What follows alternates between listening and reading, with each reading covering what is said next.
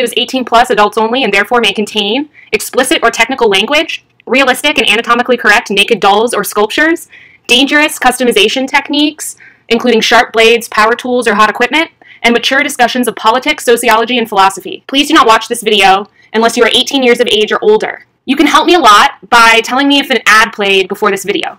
Thank you. Hello, this is C Hedgehog, and you're here again on my channel, Justin Sober Ernest. And I have a box opening. So this is for my spinning. And I'm super excited about this. So I got this from Etsy. I'm hoping that it'll say, so I got it from Blue Barn Fiber, and it is these beautiful bats. This is called Kingfisher. I'm hoping to do some spinning with it. I decided for my first spinning that I wasn't going to do the hard way and like get just loose wool that I would then card. I was kind of gonna do it the bougie way and get pre-prepared batting, or I think these are called Rolags, that I could then just directly spin and have something fun and beautiful, that I could just do something with and be happy. Yeah, so this is what I'm gonna spin on my electric eel wheel Nano, and I'm really excited about that. It's a colorway called Kingfisher.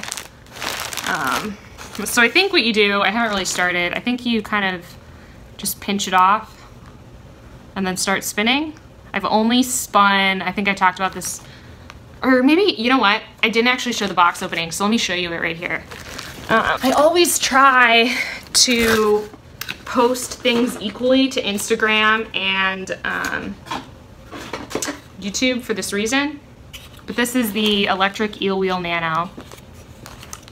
And it is an electric spinning wheel. And it's got like all these adapter parts and stuff. Pretty cool.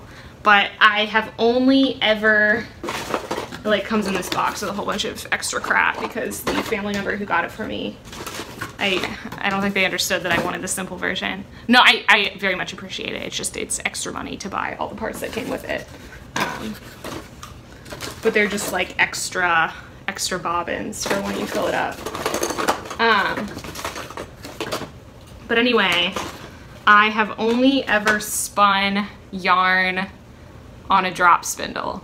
So this is gonna be interesting starting not on a drop spindle. I don't even have my drop spindle anymore. So I have to go immediately to this and learn how to use it. I'm gonna be like binging YouTube videos. I already watched a bunch, but I watched one in particular, and I've heard from people on Instagram that there is a learning curve to this.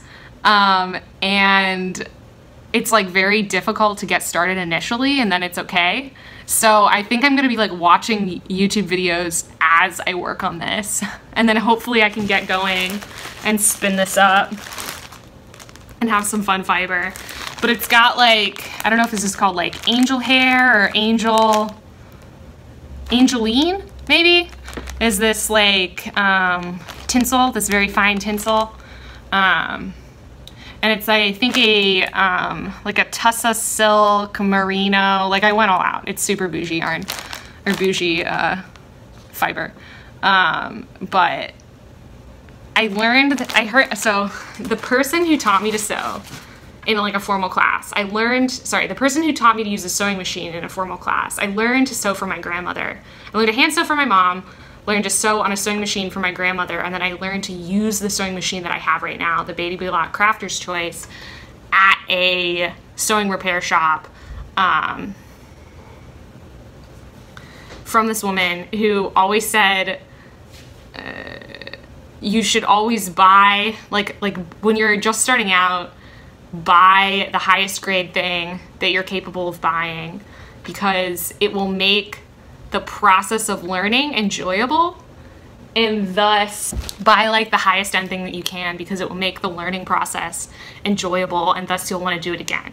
So I don't know that you needed to spend, you know, I don't know that you need to get the bougiest yarn, but I decided that I wanted processed fiber, and I decided I'd do it in a fun color so that as I'm learning, I'd get something that I'm actually excited about knitting or crocheting. So that's the idea behind this. So weekend project. Bye.